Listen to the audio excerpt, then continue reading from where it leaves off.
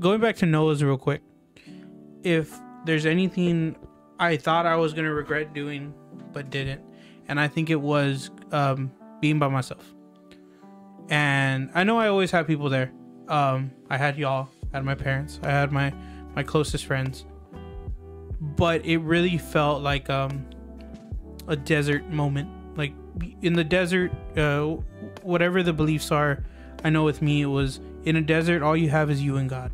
So either succumb or keep fighting, right?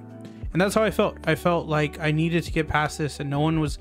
I had the support, I had the people there, but there was nothing. No one could tell me to be like, "Hey, you're done. Snap out of it. They're gone." You know, like you need to keep moving forward. There was some stuff like people would tell me, and I'm like, I appreciate that, but I couldn't get myself out of the funk for a while. And I always thought if I was by myself or if I was selfish, and selfishness isn't bad, but if I was being selfish, it would always end up bad. It would always make me feel like a bad person. But I'm glad that I spent time by myself. I remember one of the best memories I have ever of that era was going to see Shang-Chi by myself. Mm-hmm. It was. Did I ever tell you about that? No, I still never seen that movie. It's really good. I really enjoy it. Pretty good movie. For like, it's like it feels like an old school kung fu movie. Yeah, now we can't say kung fu. Okay. But that was because I asked a few friends, "Hey, do you want to go see Shang-Chi? It's out tonight." Da da da. Oh, I can't go. I don't want to. I'm like, what's going on? So I was like, I'm just gonna go by myself. So I texted my parents, I'm gonna go see this movie by myself. I think I saw that movie like 4 times because I ended up going to see it with other friends, my parents, and I think I saw it by myself again. But I saw that movie. I remember I just, you know what? I'm gonna take this night to myself. I got some wings. I got some pizza. I got a large thing of soda. I got some candy, and it was one of the best experiences of my life because I was like, I have me, and that's all I need right now. And it showed me a lot. And for a kind of advice to put out there, one of the most dangerous things you can tell yourself is I don't want to be lonely, because that keeps you in a lot of bad situations. But I'm telling you, if you make it, if you can just be by yourself, figure it out, and it's hard. It is very hard. You're gonna be stronger. You're gonna be better than you ever have. Because all you like, if you can find happiness with yourself, you'll never not be happy because you have yourself for the rest of your life. So yes, that's what I thought I was gonna regret doing, but didn't. Thank you, Master Fortune Cookie. Yes. Me. So one of the things that I thought I was going to regret but didn't, learning to trust other people to, like, with my feelings, like telling other people my feelings. That's not easy. It ain't. Mm-mm. And I haven't regretted it. Like, the little I have done, I haven't regretted it. I've regretted every moment of it. I've regretted every moment of it. No, just kidding. But no, I haven't. Like, the little bit I have done, and I'm slowly opening up more, and this, I don't regret it. It's a process. Yeah. It's a process. Take your time, but don't take too long. For me, the thing I thought I was going to regret the most is buying the Raptor. Really? Yeah. You want to explain a little bit? I have a coworker that it's weird to be around him because we're different in age, different in background, different in culture, different, completely different.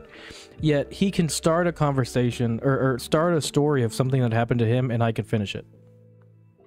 Or I can start a story of what happened to me, and he can finish it. Mm-hmm. It's like two people from two totally different worlds are living the same life. And one thing I talked to him about is, the Raptor seemed like something that was impossible to do. Completely impossible to do. And magically it happened within a few years, and I had it and I didn't feel any different. It reminded me of that, let me not go forward in the story, but his thing was he understood what I felt, and he was like, it's because you were so caught up in the destination that you forgot to enjoy the journey. And man, nothing's ever made me think about everything that I've done except for that, statement. And it's true. I had just like pounded everything to just get a career started, start working, and then just work. Now I had the Raptor, and it was like, well, it was possible. Now what? Okay, what else can I do? And I had it, and I wasn't too happy with it, because I'm like, it just shows how much I shut myself off to be able to just do, and having it and hearing him say, it's about the journey, because the destination will not make you feel different. I understand that now. So I thought the Raptor was going to be a bad idea. I thought it was going to be the worst thing. I'll probably just sell it, buy something else.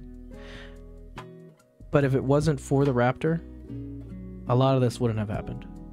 We wouldn't have gone out to Raptors on the Ranch. There would be no anime Raptor. There would be no revamp and story of Raptor Strike after our whole, 2019. 2019, 2020 shop, debacle. But now having it, I've had the most fun I've had in a long time. Being with you guys and living the dream. I don't know what I want to do still. I don't know what my dream is, but my new dream is to live in the moment and just have a good time and enjoy it. One of the worst things I could think of is my funeral, and everyone saying he was a hard worker, and that was it.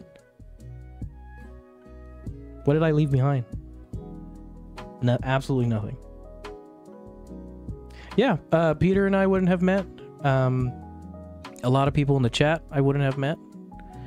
And it's these crazy little things that just snowball into giant events, and it's all based off of. I had this conversation with somebody in chat last week.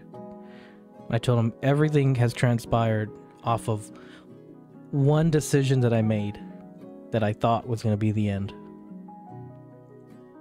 And look at us now. So I'm grateful that I don't always listen to reason.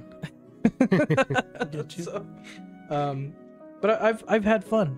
I hope y'all have had fun as well. And I know it's stressful at times to try to keep up with everything and try to get these events going. And but at that rate, I feel like we're finally kind of answering a call that we were supposed to be doing. Mm-hmm. But it is what it is. We do have a question in the chat.